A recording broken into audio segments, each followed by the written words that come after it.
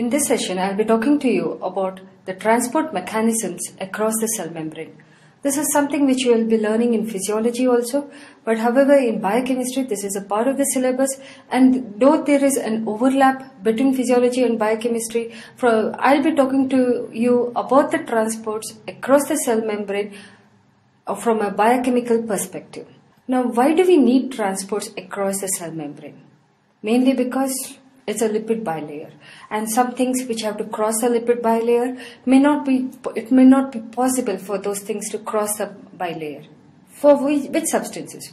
For example, the water-soluble substances, they cannot cross across a lipid barrier, so we need a transport system. So what determines which of these substances can cross the membrane? It all depends upon their polarity, the charge, the size, and their solubility in lipids. It tells whether a substance can cross the lipid membrane or cannot cross. So as you can see in this slide, the transport systems can be passive or active. Now the passive transport system means that they do not require energy. Active transport system means that they require energy.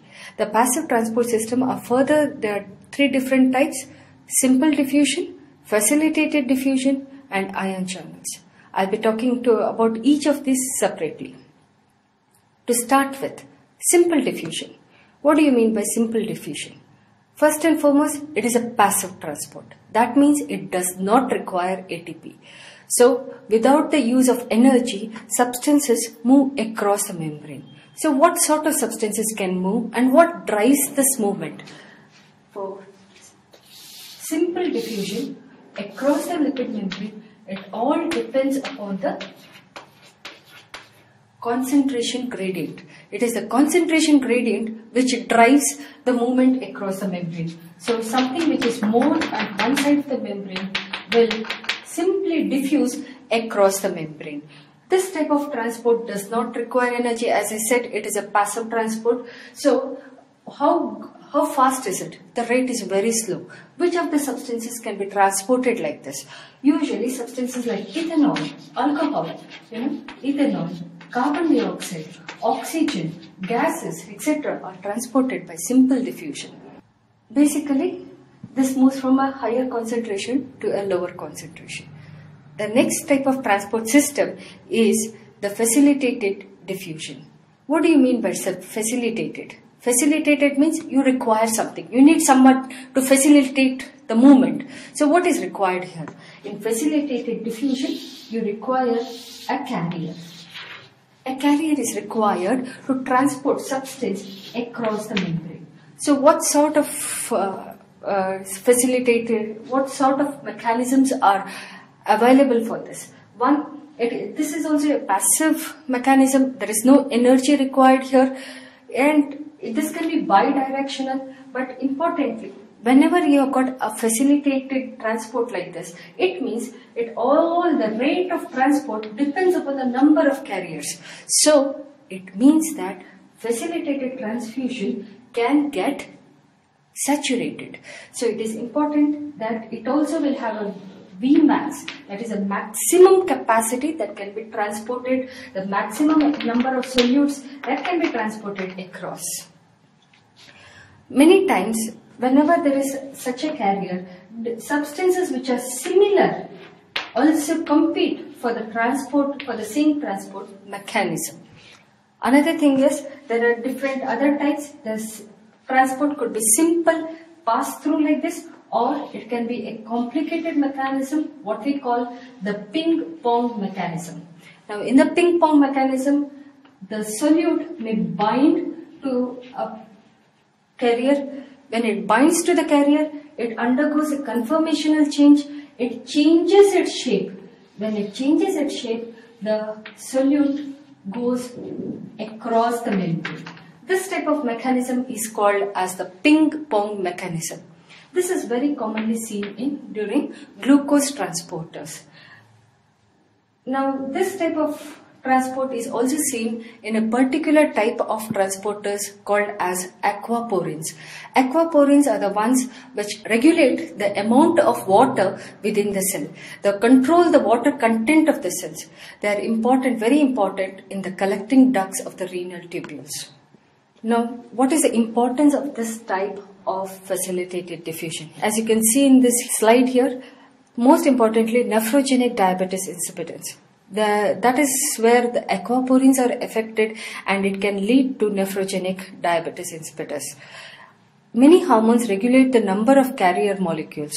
So again, we have insulin which regulates the glucose transporter 4. It can increase the number of carrier molecules and thereby difficulties or disturbances in insulin can also lead to disturbances in glucose transporter. The third type of transport that is there are the ion channels.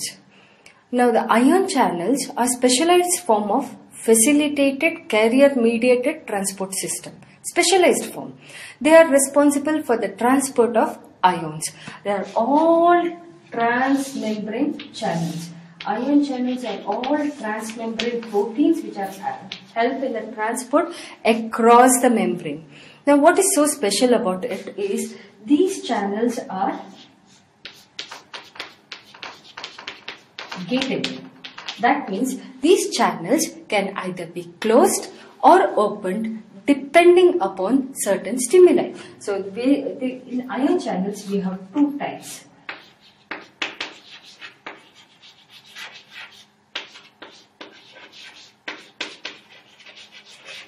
The ligand gated ion channels and the voltage gated ion channels. So what does it mean? It means that a ligand, when it binds to the ion channel may open and it allows the passage of ions. Ions move across. Charged particles can move across when a ligand binds. The voltage gated channels are what? When there is a change in the membrane potential. When this changes, the ion channel can open and lead to an influx of ions across the membrane. So these are the two types, ligand gated channels and the voltage gated channels. So we'll go further. We'll look at this slide in which we talk about the ligand gated channels, which are the different types. In the body, three important ligand gated channels are there. Example, acetylcholine receptor. This is a very important ligand-gated channel. It is present in the postsynaptic membranes. So, binding of acetylcholine results in opening of the channel and influx of sodium ions into the channel. The second important ligand-gated channel is the calcium channels. These are present in the sarcoplasmic reticulum. They open in response to stimuli to release calcium into the cytosol. The third important ligand-gated channel are the amlogenin. These are present in the enamel of teeth. Again, they are responsible for the transport of calcium. We go further to the voltage-gated channels and some examples. Most of the voltage-gated channels are opened by depolarization of the membrane. Change in the membrane potential opens the channels. So, good example of this are the voltage-gated sodium channels and the voltage-gated potassium channels. They are mainly seen in nerve cells and are important for the conduction of nerve impulses. All these channels can be affected by different diseases and they are called as channelopathies. Now, a few examples that you can see here are the Liddle syndrome, where the sodium channels are affected, periodic paralysis, where potassium channels are affected. There are other channel affected diseases like cystic fibrosis, where chloride channels are affected. There are so many of them, where myasthenia gravis, where acetylcholine receptor may be affected. It goes on like that. Now we go on to, this is the passive transport where there was no use of energy for transport across the membrane. Now we'll go on to the active transport. Active transport, the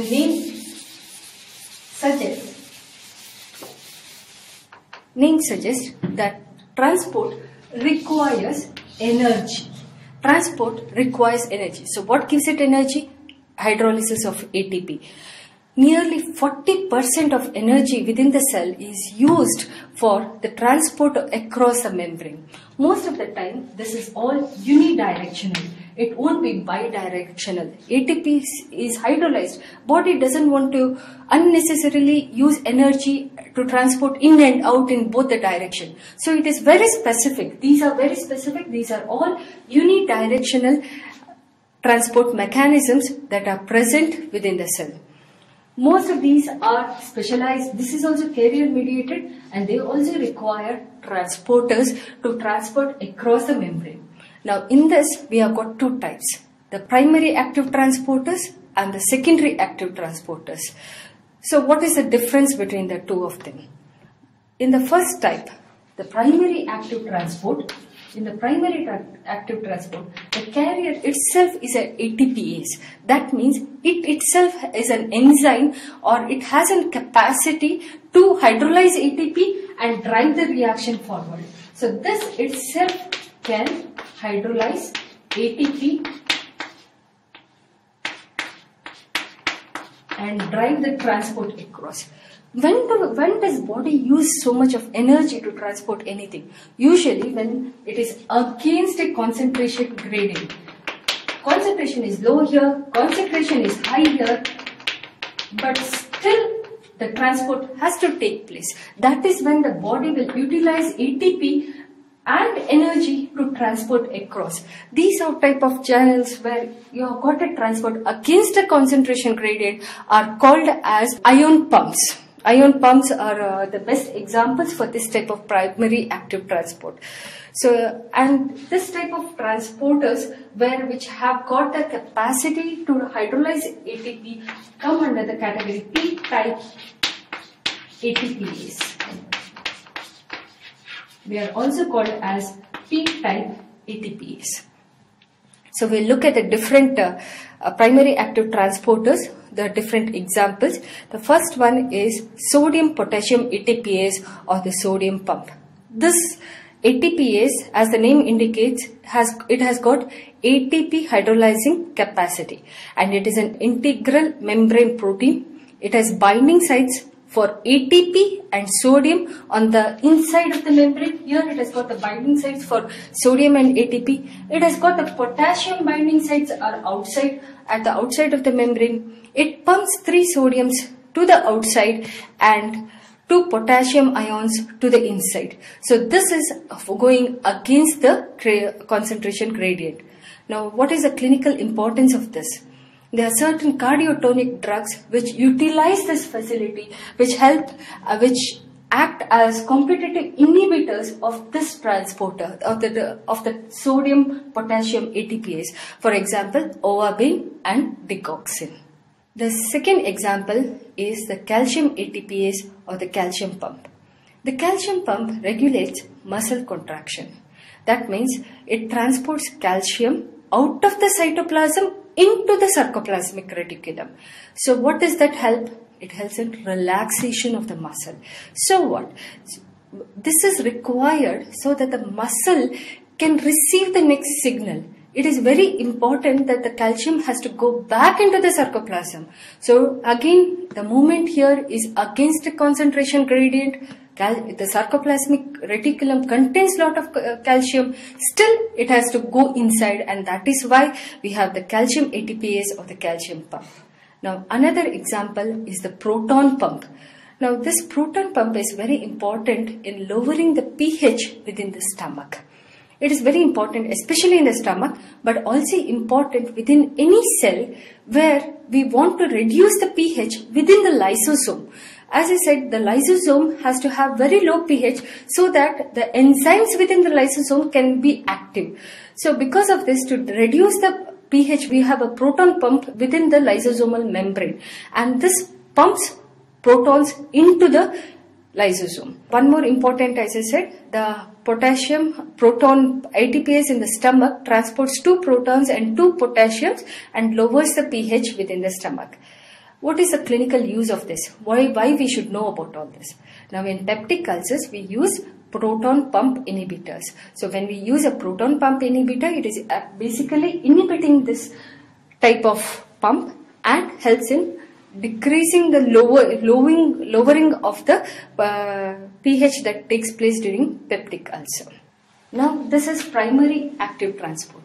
We'll go further to the secondary active transport. What is the difference between the two? As I said, here the transporter itself has ATPase activity. In the secondary active transport, it is not like that. Here it requires the help of another substance which can act as the ATPase. The transport takes place here, but something else utilizes the energy. The ATP hydrolysis is done by some other. This ATP hydrolysis is done by another ATPase substance, another substance. So where does this takes place? The secondary active transport, one of the best examples is glucose transport. Now what happens is, whenever glucose is getting absorbed in the GI tract into an enterocyte, it is actually comes along with sodium. It comes along with sodium into the enterocyte. It is the transport of sodium across a membrane where the sodium concentration is more outside here and sodium concentration is less within the cell. So it is a sodium concentration gradient which pulls glucose along with it. This type of co-transport where sodium and glucose come together is a type of secondary active. Now why do I call it secondary is, this sodium cannot remain within the cell. It has to go out. So when it has to go out, it uses another mechanism where hydrolysis of ATP to ADP, and this is the sodium potassium ATPase. This sodium potassium ATPase transports this sodium outside again to repeat the cycle. So what has happened here is, when glucose has entered the cell, effectively there is a hydrolysis of ATP which is driving this whole absorption of glucose. That is why it is called as the secondary active transport. This transporter does not have the ATPase activity. It is another substance which is also required for the transport of glucose. So this is known as the secondary active transport. Is it only for glucose? No. This type of mechanism is used for different substances like amino acids, chloride ions, iodine ions, iron, urate, etc. So all these type of transport of all these type of substances requires energy in a secondary manner, the secondary active transport. Now, I have talked to you about all this: primary active, secondary active, passive transport, facilitated transport, simple diffusion and all that. Now, there is one more concept by which these transporters can be classified, and that is called as uniport, symport and antiport. So, I will tell you what is this uniport, symport and antiport. Now, if you look at it, it is very simple. Uniport transports one. So, it transports only one substance. So, a transporter which can transport only one substance is called as a uniport. So, what is a symport? A symport transports two substances. Just as the way we just saw in secondary active transport, where sodium and glucose were transported. I'll just show it as two different things. So, it transports two different substances. The same transporter can transport two different substances at the same time. And the third one is, this is uniport, this is symport, and the third one is antiport. Antiport means when one substance is being transported in one direction, another substance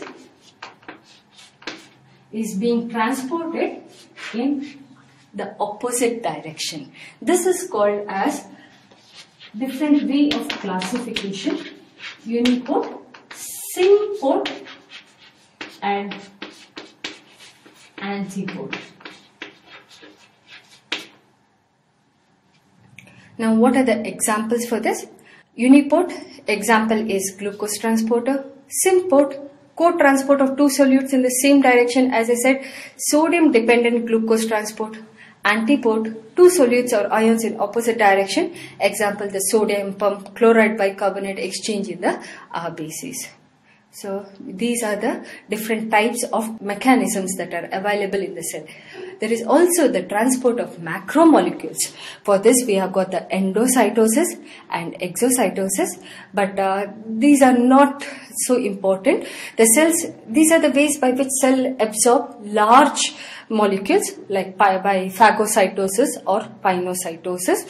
These are the different ways by which the cell takes up fluid, takes up bacteria, takes up viruses. They are all energy and calcium requiring, and it results in the formation of a vesicle and takes up the molecule. Exocytosis is just the way by which the cells release macromolecules into the surroundings.